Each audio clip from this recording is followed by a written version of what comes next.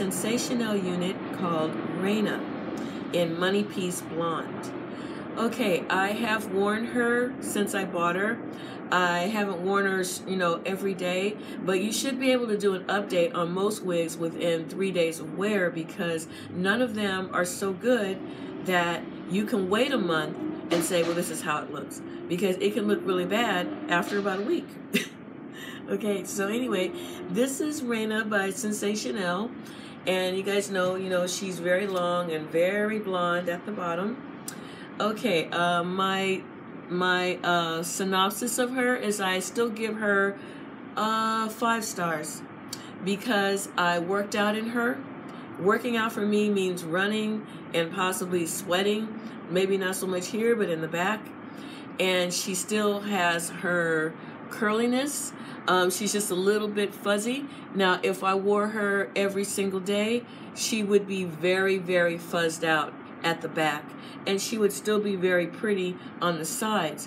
Only thing that I don't like is that she is a very thick kind of wig, so you cannot run your fingers through her. And I haven't experienced a lot of tangling and shedding, but that's because I don't comb my wig. I usually run my fingers through it. I only comb it if I absolutely have to comb it, because these curls, or I should say the waves, they're heat set and they will come out with too much manipulation. And she gets bigger if you mess with her too much.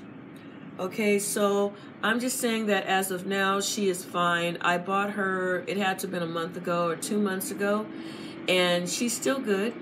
And I still like her very much. I don't have to wear her every day. There's a lot of noise outside, you guys. I'm so sorry. I don't have to wear her every day, so she will last.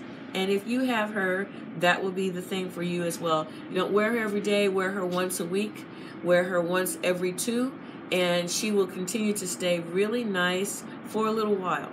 I say 3 months of that kind of behavior, and she should last you a long time.